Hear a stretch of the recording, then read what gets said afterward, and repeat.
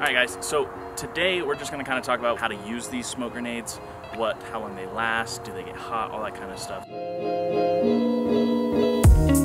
When you get the smoke bomb in the package, this is what it's going to look like. This one right here is a yellow one. The color of the lettering will tell you the color of the smoke bomb.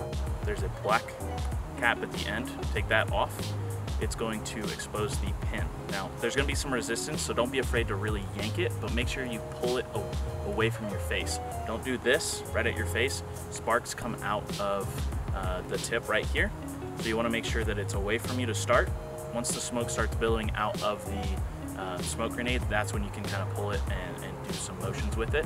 When you have a model holding them, the best way to get the best pictures is to not move them super fast. You want to get the smoke billowing out where it gets those ripples in the smoke.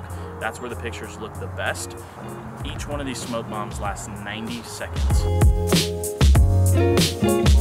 These have a cool burn technology on the inside. So although sparks come out to start, there's no external flame. All of the burn process happens on the inside.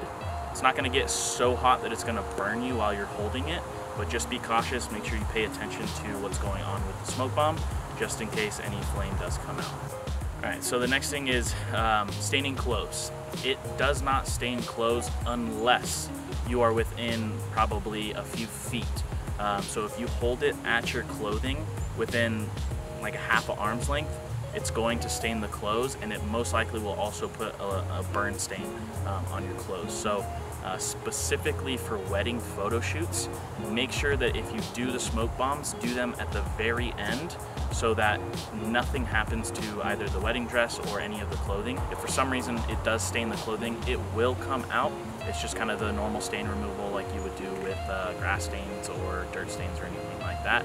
Just make sure to pre-treat it before you put it in the washer.